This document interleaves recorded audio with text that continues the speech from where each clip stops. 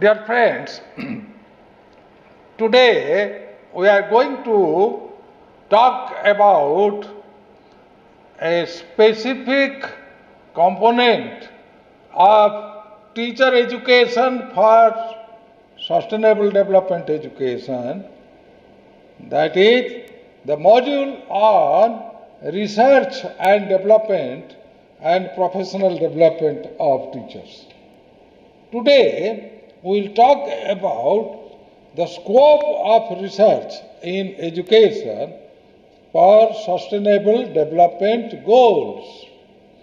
As we know, educational research for sustainable development goals is of multidisciplinary nature and it covers various areas of educational research.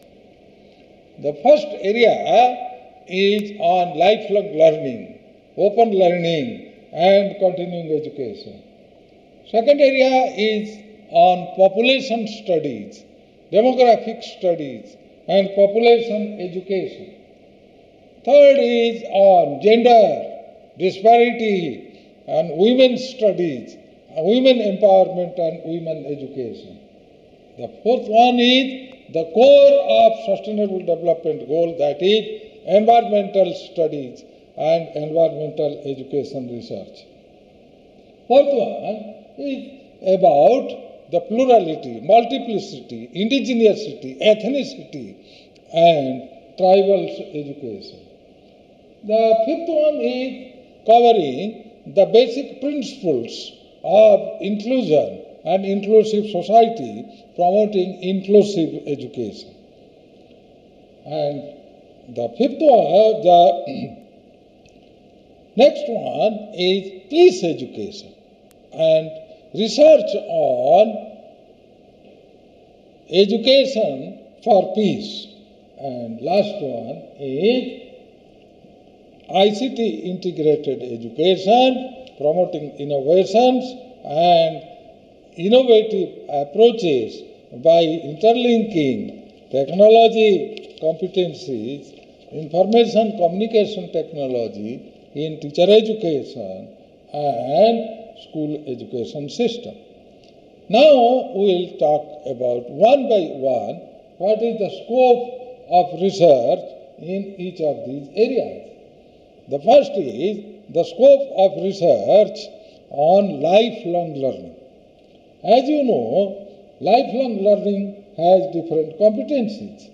So we will have to conduct research on competencies of lifelong learning, self-managed competencies, learning to learn competencies, initiative and entrepreneurship competencies, information acquisition competencies, digital competencies, and last one is making decision competencies. So lifelong learning is linked with these areas of competencies, and research will have to focus on different questions related to development of these competencies through lifelong learning education programs.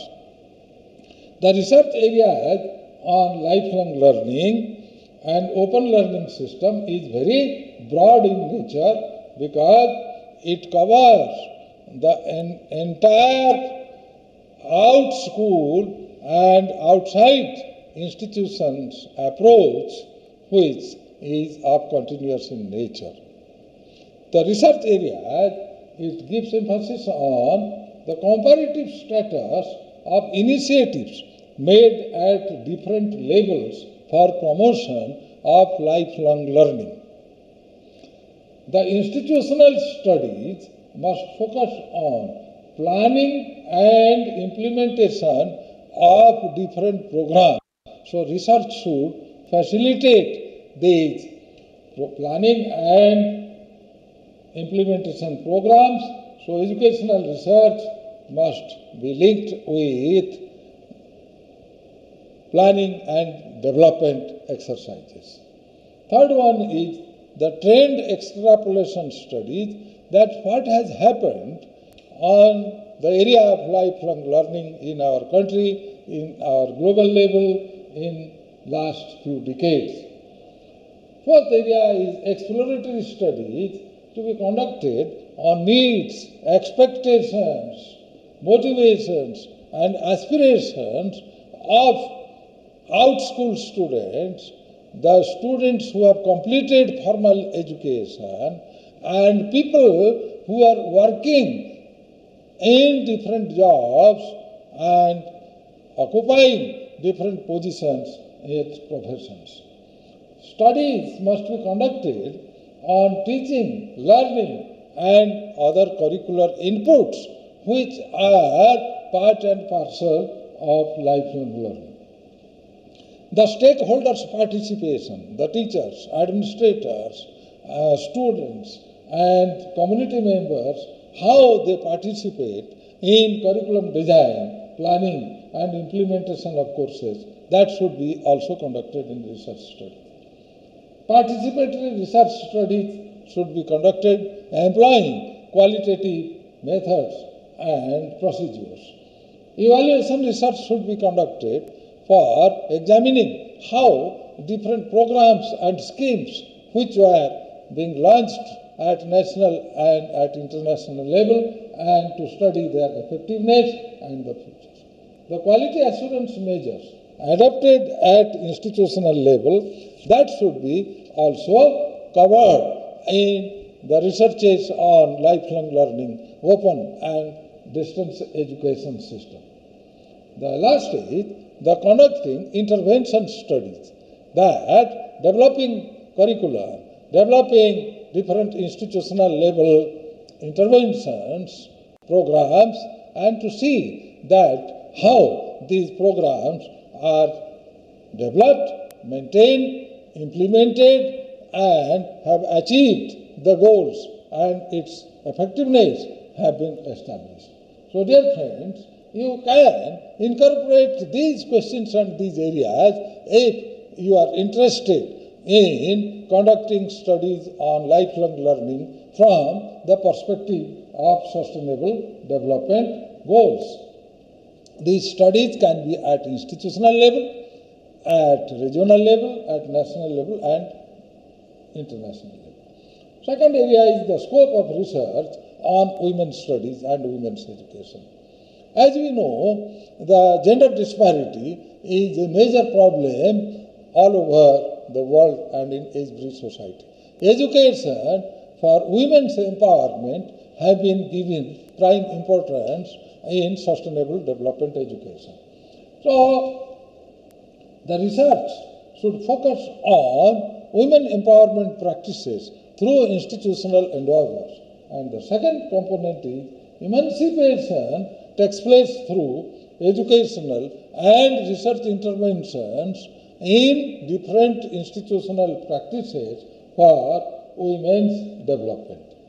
Now, what are the research issues on women's education? The first issue here is related to developing our understanding and our knowledge base about inequality existing in the society, that is on the basis of gender, and the factors associated with such inequality are to be explored in different contexts. The second part here is the issues concerning the access of girls' children to education in general and particularly for quality education in specific. And the third part is related to the law and justice.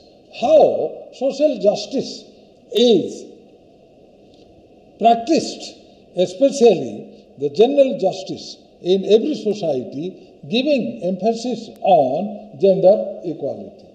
So, gender discrimination studies must be linked with research in education, inside educational institutions and outside education institutions.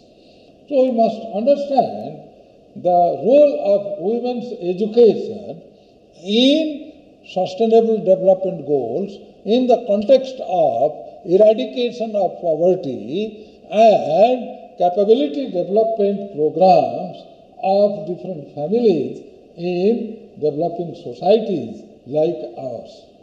The fifth one is the women play a major role for the sustainability of environment. They are part and parcel of nature. So how women's interaction with conservation of environment take place in different contexts and different women's movements like Chipko, Narmada Bachao Andolan, and different interventions taken place for environment survival need to be studied in the context of education of women and their leaders. The scope of research on population education. You know, population studies is very much significant in the context of sustainability. The new framework of population education has focused on study of population and sustainable development. How population growth and migration of population affect imbalances in development and contributes to unsustainability. So we will have to study in this context that what is the population structure and how it is linked with sustainability. Second part is the gender equity and emphasis on women empowerment. This is to be covered in research, as I said now itself. Third part is adolescence education or sex education, understanding each other, the biological concepts, sociological concepts, cultural concepts, technological concepts, health and hygiene concepts linked with adolescence education, starting from school level up to higher level. Now we are talking about the concept of happy life and the well-being of human life.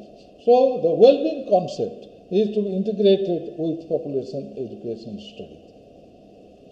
The health education and cleanliness drive, health and hygiene is to be part and parcel of population research studies in formal and informal education and at community level also. So what is the scope of education in formal school for development of awareness, knowledge and attitudes towards population growth, population in relation to sustainable development. Second part is demographic factors associated with population growth, population distribution, disparities in education of population and its concentration, migration and urbanizations and people's living standards. Research on adolescent education concerning development of knowledge, awareness and values of healthy and quality life leading to well-being of people. The fourth part is on the life skills interventions for healthy life among youth, particularly among adolescent girls. The fifth one is awareness and attitude of students towards different contagious diseases like HIV, AIDS, and towards different pandemics. Now, the teacher education programs on population studies, that should be also incorporated in the fold of research. The fourth part of research is the core of sustainable development goals, that is environment education. We study environment as a different identity, but environmental research and environmental education should be seen as a multidisciplinary and interdisciplinary endeavor. So in this context, environmental education and sustainable development is must promote intervention research in environmental education, intending to establish the causal relationship between different strategies of instruction and the learning outcome of education for sustainable development. Different practices, different strategies that has been adopted for development of environmental awareness and interventions for sustainability of environment, the factors associated with success of different programs achieving the goals of environmental education must be studied. The second part is to promote research for furthering the scope for study, the effect of different collaborative projects taking place at school level and community level, taking place at national level and global level for attainment of sustainable development goals in the context of environment. Now, let us see what are the curriculum researches which are needed to be conducted by teachers and the researchers like you people, that the curriculum research in environmental education must be promoted at school level, at institutional level, with context-specific methodology, giving emphasis on indigenous practices of teaching and learning for development of relevant skills and values on environmental protection. Next area here is that what should be the teachers' researches on the environmental sustainability and environmental education. There are two areas which is to be linked with environmental education studies. One is for professional development of teachers concerning environmental education. Another is development of environmental education practices as an integral component of teacher preparation and promoting environmental facilities for development of teachers' competencies. So, development of relevant competencies among teachers and learners for sustainable development, that should be the motto of research on environment.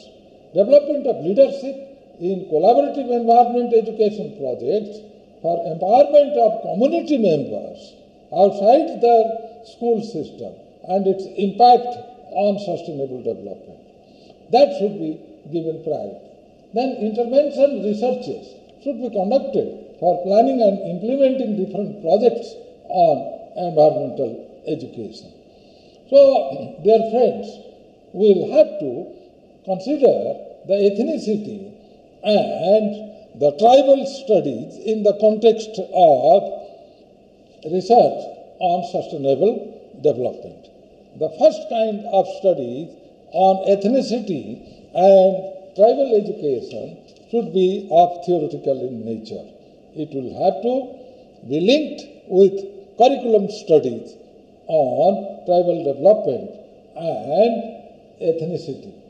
Then educational research should be also linked with evaluation of various programs being conducted for tribal development and developmental programs at community level. Fourth is the research should be conducted on teachers' competencies to handle the problems of ethnicity and to be learner-friendly in tribal education setup. The next is the professional development practices in teachers and teacher education institutions that must be covered in research. Next part is that how research should be geared to empower the tribal groups, the community leaders, the parents and stakeholders for development of tribal education. Next point is the participatory research programs to be incorporated as a part of qualitative research so that active involvement of parents, the community leaders, tribal groups, the women, the children and different social service organizations, civic bodies, their contributions for tribal welfare must be studied. Different areas are to be seen in the context of research of inclusive education. What are these areas? Inclusive education is a broad concept and it covers each and every dimensions of learning and learners. So it is an indicator of sustainable development. So we must focus through research on theoretical explanation of what is inclusiveness, what are different factors associated with social inclusiveness and inclusive learning system, and what are the inclusive education practices going on in different institutions, starting from pre-primary stage up to higher stage, as well as in lifelong learning system must be explored through research. And participatory qualitative research paradigms should be also incorporated as a means and practice of inclusive education. The teacher development studies on inclusive education should be also conducted more extensively, covering every stage of education starting from nursery teacher training up to orientation and refresher courses programs meant for higher education teachers. The program evaluation studies should be adapted for identifying the success of different projects which are being conducted for inclusive education at formal and non-formal stage. The last very significant point here is that the social component of sustainable development is linked with peace and harmony. So, the efforts which are being made at local level, regional level, national level, and global level for peace education must be studied with a sound theoretical explanations. The theoretical studies on relationship of peace education with other areas of education as reflected in sustainable development goals must be the focus of research on education for peace. The empirical studies on different practices leading to resolving the structural conflicts at local level, structural conflicts existing at regional level, national and global level, they need to be explored through research studies. The third area of research in peace education is conducting comparative studies to study the different peaceful movements like Gandhian movements, like the movements took place by Martin Luther King II in United States, the Nelson Mandela. So these movements which were conducted by the leaders and to establish the freedom and equanimity and justice, that is to be studied. The peace studies must explore the role of government, non-government and civil society organizations in promotion of peace as a multidisciplinary and pluralistic approach in research. Peace education studies may focus on exploring knowledge, awareness, socio-cultural values and attitudes of students, parents, community members, teachers and other groups of education functionaries. So, we must conduct researches on curriculum studies on peace education. We must conduct studies on curricular and co-curricular practices integrated with curricular design for suitable pedagogic practices and integrating with pedagogic principles for peace education. Research is to be encouraged to empower community members, intervention studies for non-violence and peace at community level. the school community interface and how it works, the process dimensions need to be explained through the researches on peace education. Now we are talking about the last part, that is the futures of education for sustainable development linked with information and communication technology in the context of education for sustainable development. As we know, the skills to learn, the skills to develop knowledge, construct knowledge is very much linked with technology support and integrating our indigenous technology with the modern technology. How information and communication technology is to be linked with different sources of learning in conventional education system that is focused in research on ICT. The ICT integrated educational program development studies should be conducted by researchers in school education and teacher education level. The effectiveness of ICT-enabled blended learning programs as being exercised through different approaches like SWAYAM, like MOOC, and blended learning packages developed by UNESCO and the packages developed by Open University and distance education institutions must be studied. And studies on beneficiaries of ICT programs must be conducted. The institutional study on quality enhancement of ICT integrated programs must focus on development of quality softwares for teacher development and management of information communication technology integrated learning. The second part of research on ICT must be linked with application of pedagogic principles for development and tryout of ICT integrated learning practices.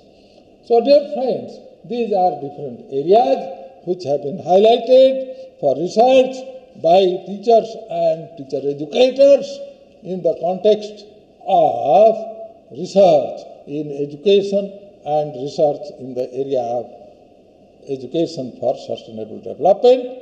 You can study exhaustively the research literature on these areas with key focus on achievement of sustainable development goals.